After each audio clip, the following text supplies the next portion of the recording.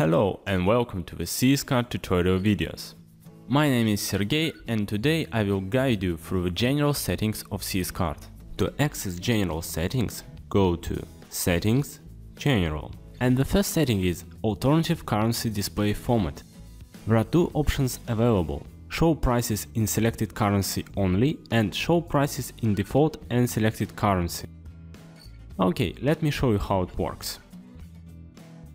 We have the dollar as the selected currency and as the default currency.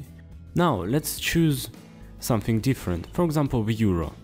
Okay, and now as you can see we have two currencies displayed: the default currency, the dollar, and the selected currency, the euro. The next two settings are related to each other. The first one is the weight symbol and the second one grams in the unit of weight defined by the weight symbol.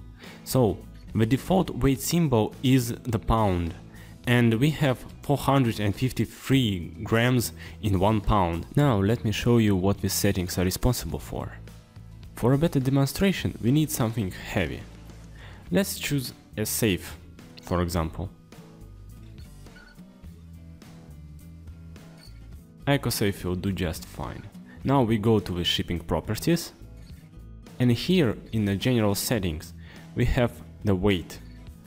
Of course we cannot say that the weight of the safe is 0, so when building up your store you have to enter the real weight of your products. Some of the shipping operators have weight limitations.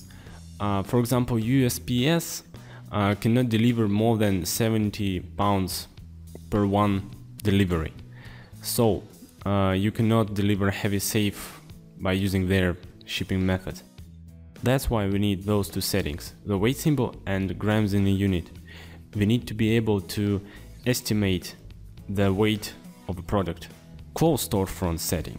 We had a detailed review of this setting in one of our previous videos, so if you want you can check this out.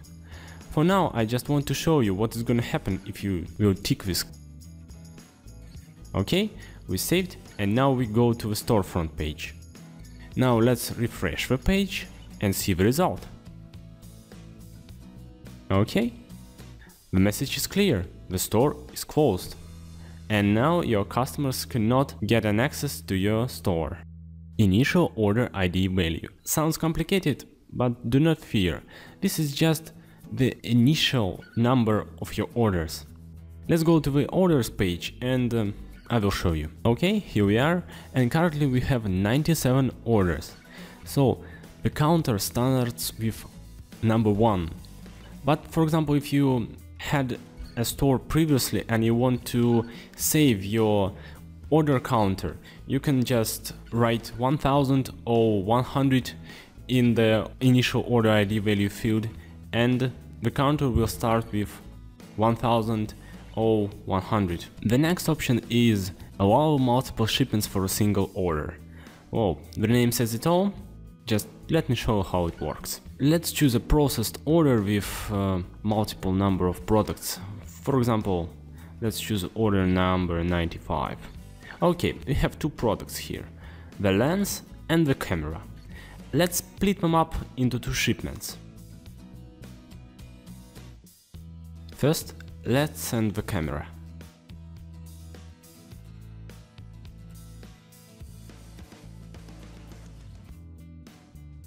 Okay, oh, and don't forget to notify your customers about the shipments. Okay, we created the first one, now let's create the second one. Alright, and now let's ship the lens. Again, don't forget to notify. Create.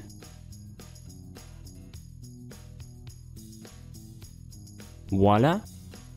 Now we have two shipments for two products in one order. I think this is really useful and can come in handy in many situations. At this page you have a detailed view of your shipments, ID, date and status. The next setting is about taxes. Tax calculation method based on subtotal or unit price. What's the difference? When based on subtotal, taxes will also count discounts and shippings. But when we base our taxes on units price, discounts and shippings will not be included and will not be counted. Help us improve software. You can do it manually by using this form.